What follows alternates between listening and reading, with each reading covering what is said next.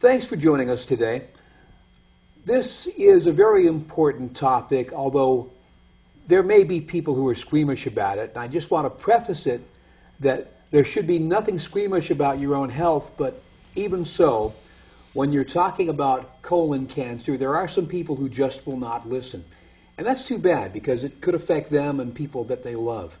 Our guest today is Dr. Thomas Lewis from Brattleboro General Surgery. I'd like to thank you first for coming in. Thank you for having me. Now, I understand that this is Colon Cancer Awareness Month, and I want to just get the terms correct as we go. How prevalent is colon cancer in this country, in this region, and what is considered actual colon cancer? Well, this is Colorectal Cancer Awareness Month. Every March we use it as a forum to discuss colorectal cancer around the country, and I appreciate you having me on today. Colon and rectal cancer is the second most common cancer in the country. It afflicts approximately 140,000 patients a year in the United States, and a number of those patients live right here in Windham County and in Vermont itself. And I have to admit, this is a disease that has affected at least a couple of members of my family, so I am more than a little curious. What is it, and what is it caused by? Well, colon cancer is a disease of the large intestine, colon and rectal cancer. We lump them together. And it's caused by a series of genetic mutations that occur within the lining of the colon and rectum that progress to an invasive cancer. So the lining of the colon and rectum is called the mucosa, and that lining is constantly turning over. Much as new hair cells are forming on us and skin cells, the lining of the colon and rectum is constantly turning over. And with that reproduction of cells, at times some alterations, some changes in the process can occur, and if through a series of genetic mutations, and those changes can lead to a cancer, which is in fact cells invading through the mucosa, the lining of the colon, and invading the wall of the colon and rectum themselves, and going on to other organs possibly. This is different than colonic polyps. Colon polyps are usually a precancerous sign. Those polyps never take anyone's lives unless they progress to a cancer, an actual invasive cancer where they invade blood vessels and invade the organ itself. Colorectal cancer itself doesn't take anyone's life unless it goes to a major organ, such as the liver or lungs, typically, so we like to get to we like to identify cancers at an early stage and treat them before they become widely metastatic or before they put the patient's life at risk. So if there's anything that we can say to people today, it's that you need to be checked. What is a proper screening?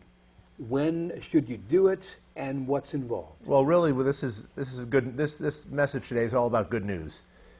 The most appropriate screening test that we have is a colonoscopy, which is a surveillance of the entire colon and rectum with a lighted instrument, done usually by a gastroenterologist or a surgeon, and it is done beginning at age 50 in this country as a usual screening examination.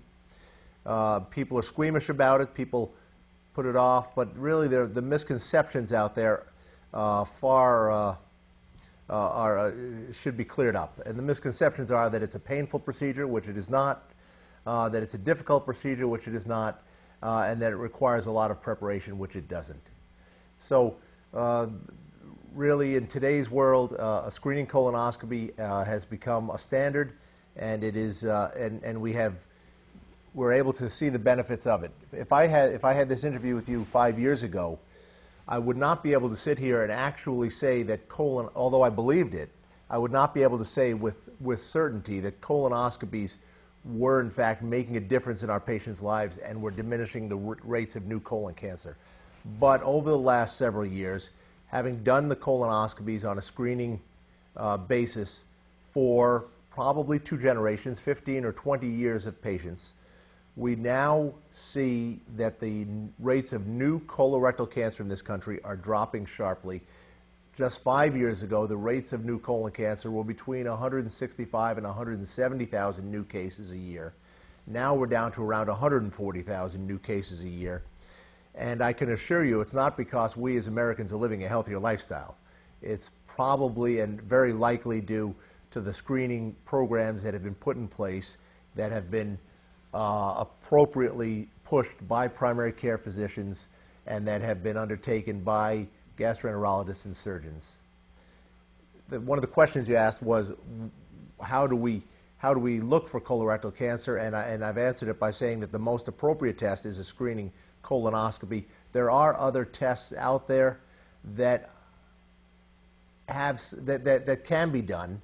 The most simple test is a fecal blood test, where the examining hand of your doctor, the digital examination, can identify some stool in the rectum and can check it for blood, or you can be sent home with a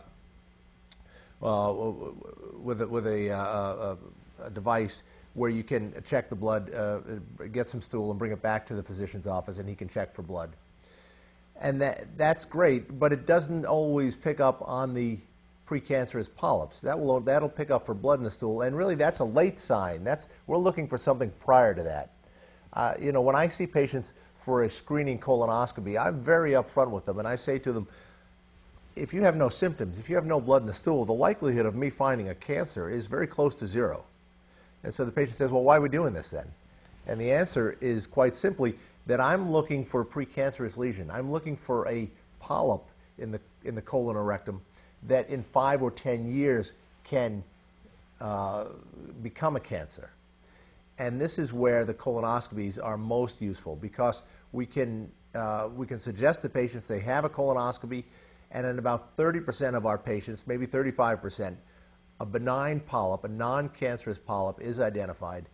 That polyp can be removed with the colonoscope, looked at under the microscope, and it's in that segment of the population that I think we've made a difference, and that's why the number of new cases are going down. The other thing to consider is that most colorectal cancers, you've mentioned you had a family history of colorectal cancer. That doesn't necessarily put you at a higher risk. Most colorectal cancers are sporadic in nature. About 80% of them just occur through a series of mutations in the cells of the lining of the colon or rectum. When we talk about people having a family history or people having a genetic predisposition to colorectal cancer, that is about 20% of patients have a predisposition, and in those patients, the first of a series of mutations, and usually it takes these 5 mutations in the cell, the first of the mutations is inborn. They're born with it. So there's only 4 mutations that are needed to follow up, and that occurs in about 20% of patients.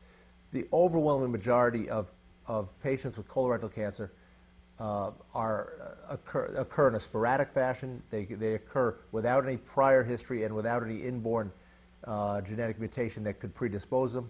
And even in patients who have that inborn genetic mutation, not all of those patients go on to form colorectal cancer, even though we can identify that subset of patients.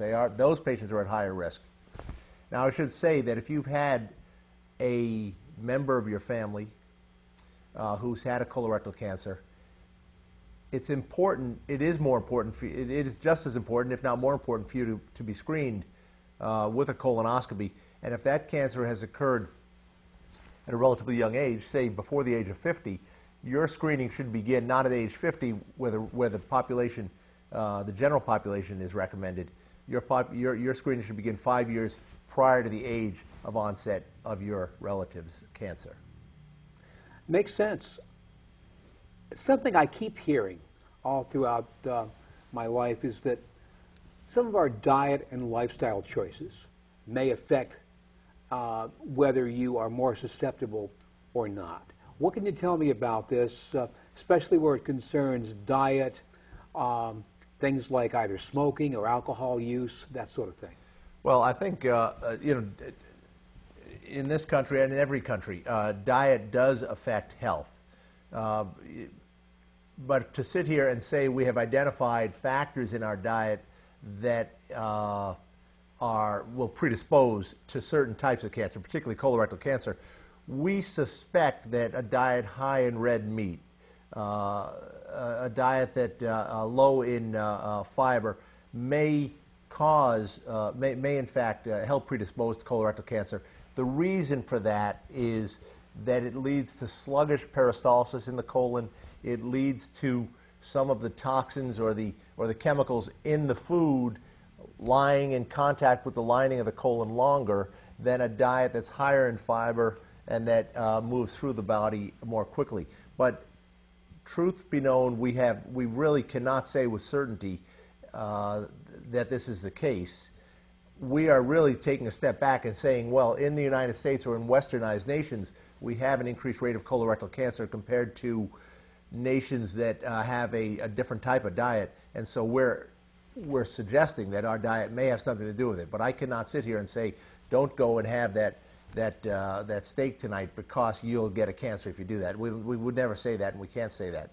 But diet affects, I think it's more important to look at overall diet in the general health of the population. And a diet high in fiber, a diet low in saturated fats, a diet that is based on more whole grains, and a diet that probably has less alcohol in it. Certainly a person who avoids smoking is undoubtedly going to put themselves in a position to live a healthier life. So while not necessarily our love affair with the Quarter Pounder would be an issue, certainly good overall diet guidelines, the things that we learned when we were growing up, should be in order. That's true. And what we're finding is a lot of illnesses are more prevalent in people who are overweight, people with certain metabolic syndromes, people who have more body fat. They will be predisposed to certain illnesses, and I think colorectal cancer is certainly in that group. So, why all the hubbub about fiber? Just what does that mean? Well, the GI tract is really a straight tube from the esophagus, from the throat, all the way to the rectum. That tube works through muscular contraction, and food moves through from when you swallow it into your stomach. It moves through into the small intestine where digestion occurs, and then it moves on into the large intestine where water absorption occurs, and the stool goes from a liquid form into a solid form.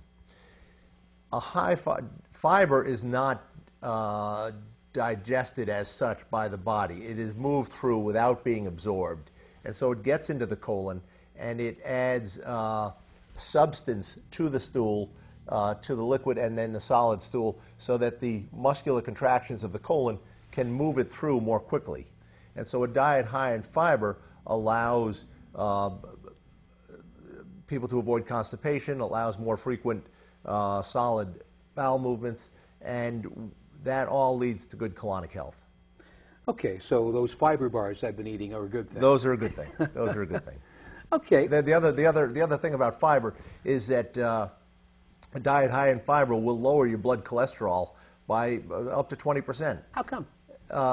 It helps with the absorption of the cholesterol, how the cholesterol is absorbed in the small intestine, and we see that someone who, for example, takes a fiber product over the counter, if they're on an anti-cholesterol pill now, if they are consistent in using a fiber supplement, they may in fact not need that cholesterol pill or may need less of it, and they'll see better counts on their cholesterol because of the way it interacts with the absorption of cholesterol through the intestine.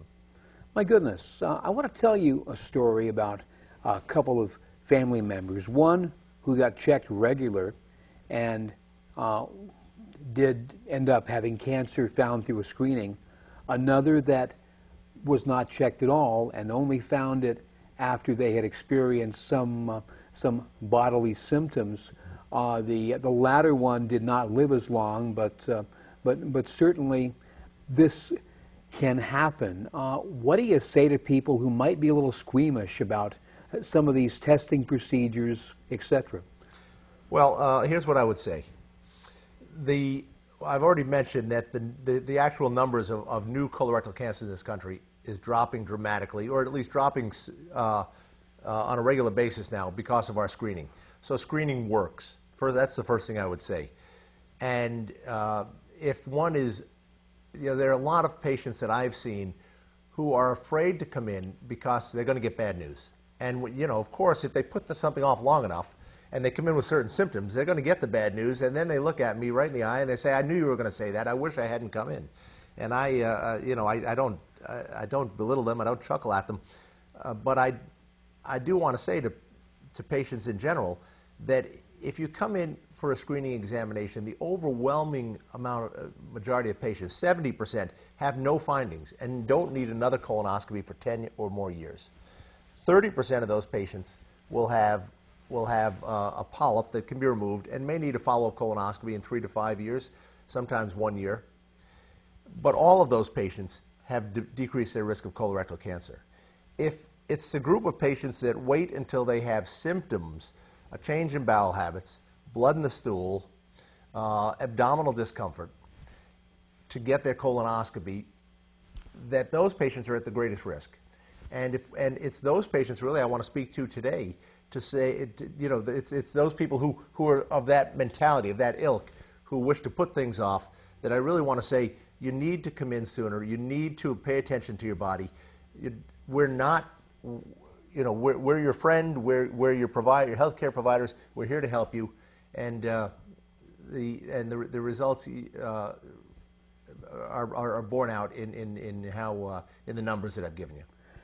In this day and age, one of the issues that obviously comes up is health insurance. Do health insurance plans, by and large, cover either all the screening or a lot of the screening minus a deductible? Yeah, that's a good question. A few years ago, 5 to 10 years ago, many health insurance plans were reluctant to cover screening examinations, so patients had to come in with symptoms. I've just said coming in with symptoms is too late. We don't want that. We want you to come in without symptoms. We can do a better job.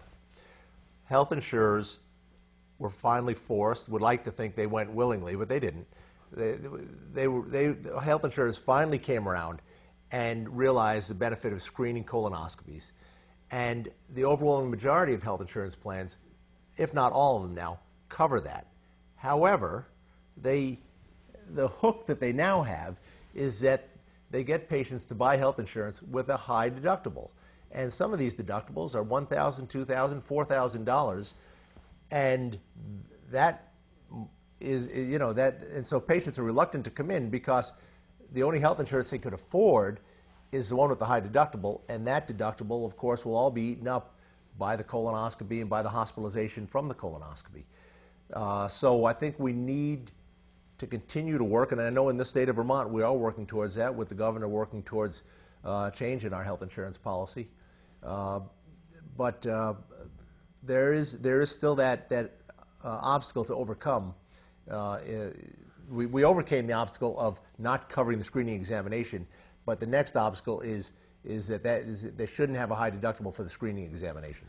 Yeah, I was going to say one cancer treatment could certainly eat up what you'd be saving by not offering screening. Well, this is the truth, isn't it? And that's from your mouth to God's ears, or at least to the administrator's ears for the health insurance companies.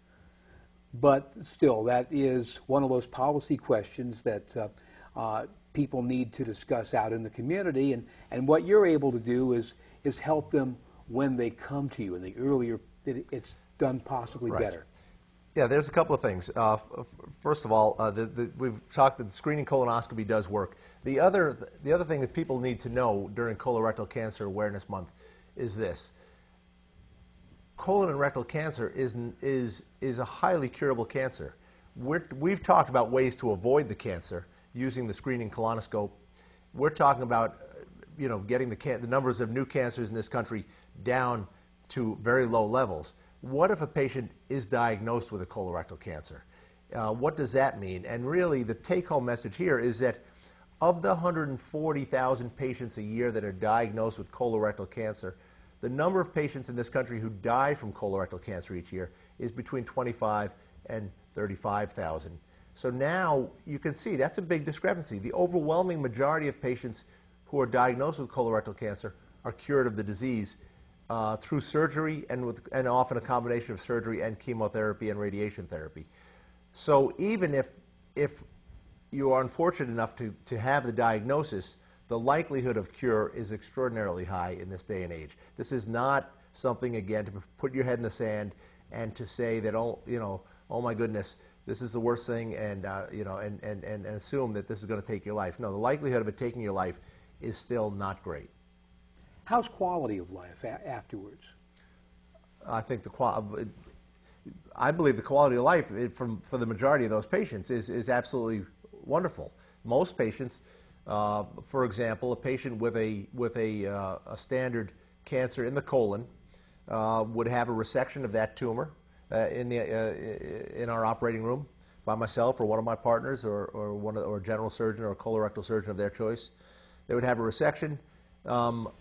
We would remove a segment of the intestine, put the two segments back together, and the two ends back together, and they would stay in the hospital for 3 to 5 days and go on, live a normal lifestyle, normal bowel movements, normal eating habits, and go on to hopefully a normal life expectancy. If the cancer had spread beyond the colon and had gone to some lymph nodes, we would refer them to the oncologist, and many of those patients would be candidates for adjuvant chemotherapy, which would increase the cure rate significantly. Most patients who get operated on who don't need chemotherapy, the cure rate is very high in the 70 or 80% range.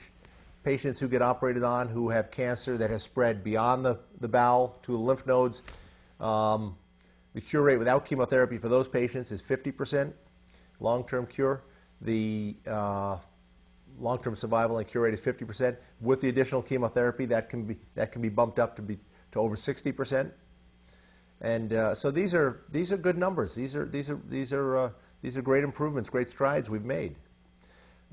Quality of life issues, when patients think of colorectal cancer, one of the things you're referring to perhaps is a potential for a colostomy, where you have to wear an appliance because we bring out the end of the intestine onto the abdominal wall. That is the overwhelming minority of patients that would need that. Most of those patients have a low-lying rectal cancer. The last 5% of the GI tract. And so really we're talking about probably only 5 or 10% of all cancers that I would see would put patients in a category where that may be necessary. Sure, that's an alteration in lifestyle, but the trade-off is a normal life expectancy and a return to essentially all normal activities and normal dietary activities and return to your family. So yeah, there can be alterations in lifestyle, but life expectancy should get back to normal.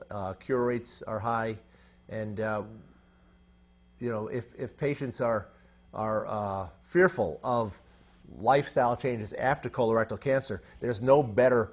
That's not a misplaced fear, but there's no better. Use that fear properly and get your screening colonoscopy before you have symptoms, and hopefully you'll never need to face your fears. So the bottom line here is get screened when it's appropriate. Work through your family physician. Yes, everybody should have a primary care physician, and all primary care physicians that I know of are up on this and are very aggressive about referring patients for screening colonoscopies. And again, that screening takes place to a gastroenterologist. We have a wonderful gastroenterologist in town here, or to one of the surgeons in town. And you know, we look forward to seeing the patients. And I wouldn't mind if you shut down colorectal cancer if we cured it, and I could just go skiing and go canoeing, and I'll be done. Well, I kind of like the sound of that. So is there a number that someone can call for more information, or a website they can check? You know, you can go to the Brattleboro Memorial Hospital website, and you can order the Brattleboro General Surgery website, and you can call the physician referral service at Brattleboro Memorial Hospital, and Our personal number is listed there under Brattleboro General Surgery as well. And of course, the Brattleboro Memorial Hospital website is bmhvt.org. Dr. Thomas Lewis of Brattleboro General Surgery, thank you very, very much. Thank you so much. And again, our message is get checked. Don't let neglect rob your loved ones of more time with you, or you more time with them. This is Tim Johnson. Thank you for watching.